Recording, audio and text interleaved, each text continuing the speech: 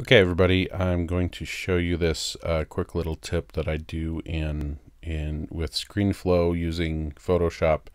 I'm using ScreenFlow 5. I haven't upgraded to 6. So anyway, what I'm going to show you is how I show my screen without showing that I'm up at 5 a.m. on a Friday. And also there's all the icons up here on the top of my screen. I could go to full screen, but sometimes it's helpful to show the menus in reference to where you are.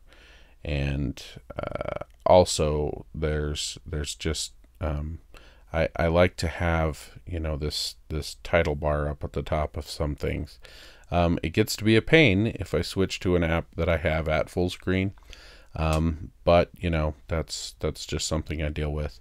Also, I make 2 of these. One of these for the size at when I am using my laptop without an external monitor, and one when I have an external monitor. So I already have one that's set for when I have my external monitor plugged in, and that's a 1080p monitor. So it's a different size than the MacBook Pro Retina screen is natively. So it's going to have a different size. So what you want to do is set it up and have a couple, you know, if you switch between monitors. If you always have the same monitor, then you're good. Just do this once and you're fine. So the first thing I do, at least on a Mac, is Command-Shift-3. And that'll take a screenshot. If you're on a PC, you got to figure out what your manufacturer does, if it's got like a function key and a print screen or whatever it is. Go ahead and figure that out. And then I will go into Photoshop and open up from the desktop. And as you can see, I've done it once before, but I didn't like the way it turned out, so I'm redoing it. All right, so now I have in Photoshop, and here's a couple of things that I do. First, I will get the marquee, rectangular marquee tool, and I will just select everything in the menu and the top menu bar all the way over to almost where it says help. And then we're going to crop that so that I'm only dealing with the menu bar. And I want to just turn that off for a second. I want to edit all of this away.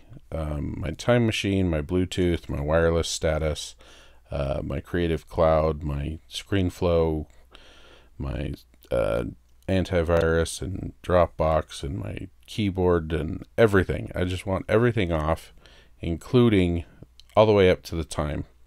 So, well, first let me get rid of this bottom. Well, I guess I could just leave that bottom bar.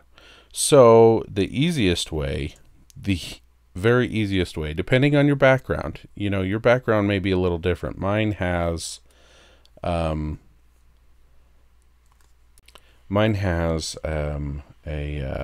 let's hide others, and then we'll hide Photoshop.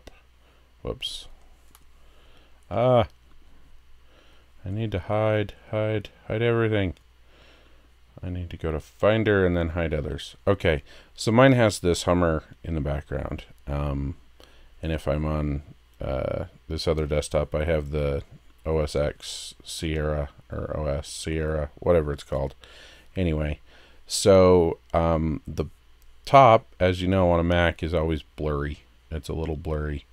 And of course, if you're on Windows, you'll have the taskbar and everything across the bottom. And so your setup may be obviously a little different. But anyway, on a Mac, I don't want to show all of these things at the top. So what I'm going to do is go into my background, and basically I just want to take this chunk here, and I'm just going to go all the way down to the bottom, so I have this, even have this line that separates the menu from the rest of the app. or the rest of the screen.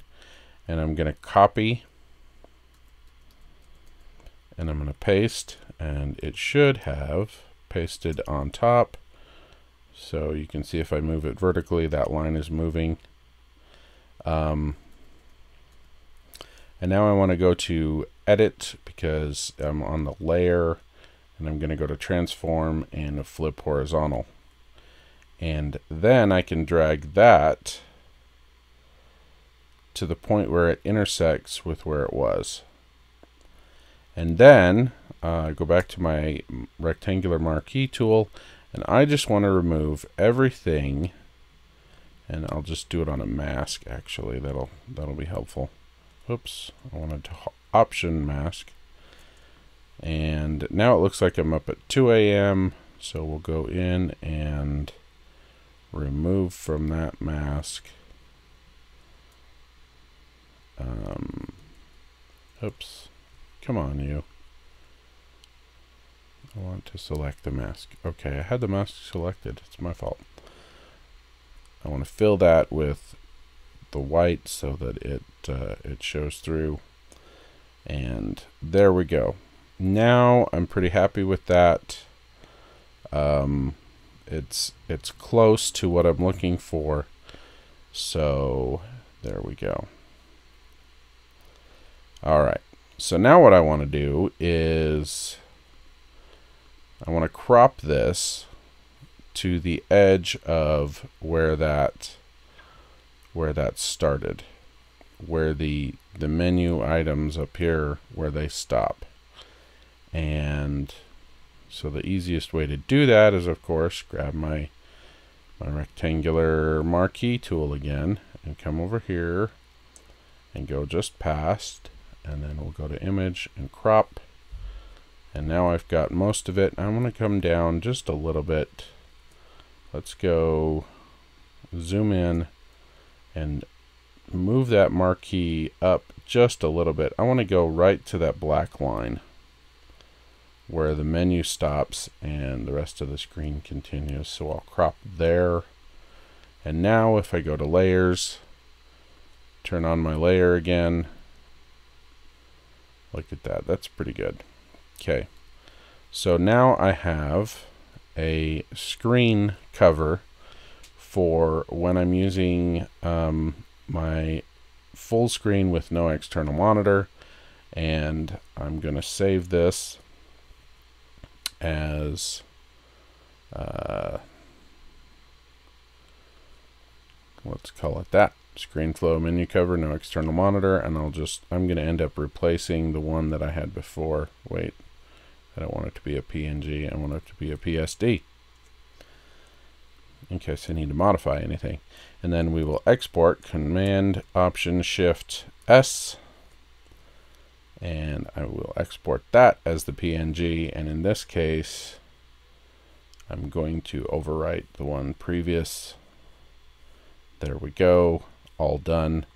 Now all I need to do in ScreenFlow is to go to my audio and video screen, click the add media, and I want this top one here, the PNG file.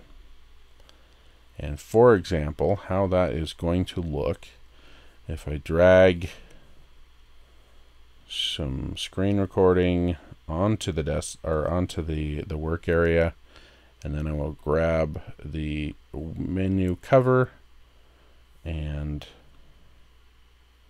as you can see, I need to select that and move it into place. So now up there, if I zoom in and go up to that area,